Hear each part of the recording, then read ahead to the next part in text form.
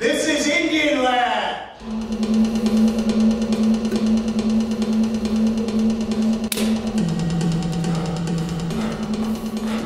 Part of this thing that we're working on is developing a relationship to this idea of the indigenous mind and let go of Western constructs. It seems like an incomplete version of the story to not talk about what Western European people have done to the Sammamish people.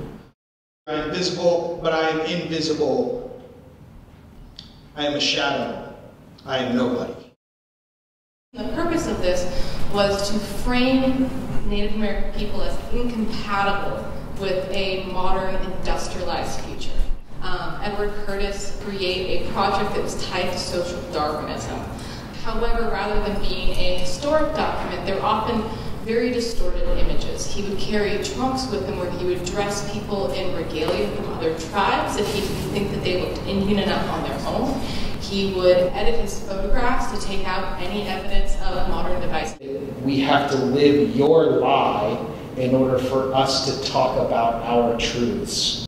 In order to, destroy people's culture, you begin by demonizing them and calling them animals and saying that there's nothing in their culture worth preserving. They are killing Mayan children. They don't want to tell us about the beauty of the Mayan culture, obviously. You, especially, I think, have expressed is personal. Art is personal. All art is personal.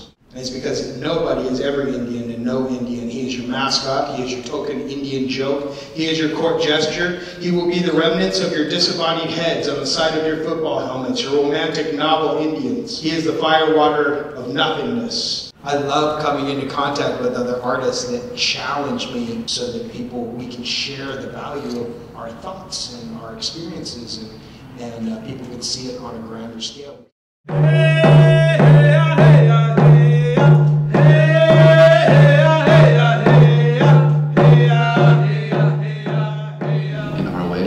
That there's not necessarily binary. So I'm just really appreciating the important work that everybody at this table is doing to call attention to what's happening and what's happened, and also the legacy and the presence of activating our ways of being amongst people and with people.